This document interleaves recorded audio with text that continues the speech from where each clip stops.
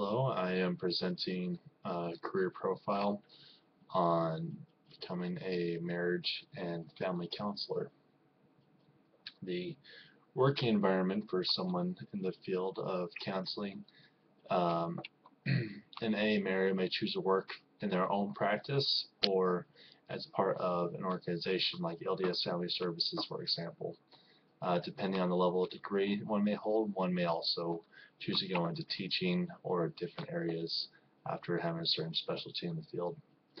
Typical stressors of someone working in the area of counseling would be working in an environment where one must help others, which can be gratifying, but it can also be stressful. Counselors may experience difficulties with progress with patients, which may make them feel unaccomplished as a counselor in their profession if this happens. Benefits of this career depend on how a person may choose to go into practice. Working for government agency or part of an organization has a higher chance for health benefits and dental and different types of benefits, but working and having your own practice would cause a counselor to have to worry about those things on their own. Common job tasks is that a counselor works with clients to build skills for communicating, understanding, and accepting differences, expressing uncomfortable emotions, and solving problems. As a neutral third party, the counselor provides a valuable perspective on the relationship and range of strategies and options that each partner can use to move past their problems. Educational requirements of marriage or couple counselors begin in their educational career path with an undergraduate degree in psychology, social science, or sociology, although some universities and colleges offer undergraduate relationship counseling programs.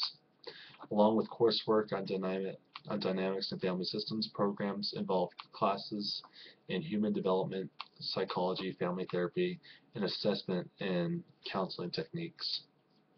After obtaining an undergraduate degree, the aspiring counselor applies to graduate programs that offer an MA in marriage and family counseling or a Master of Social Work, both two-year programs. Most graduate counseling programs arrange internship or clinical residencies for their students. The salary range for someone in the field of counseling is around $30,000 starting to an experienced salary of $70,000, and this is also depending on one's level of education and how long they've been in the career field. And it also depends on if a person's working for a company or organization, the government, or if they have their own private practice. Some career information or different specialties recognized by various states. States will recognize a licensed marriage and family therapist, licensed mental health counselor, licensed clinical professor, counselor, and a licensed family therapist. This concludes my presentation on being a marriage and family counselor. Thank you.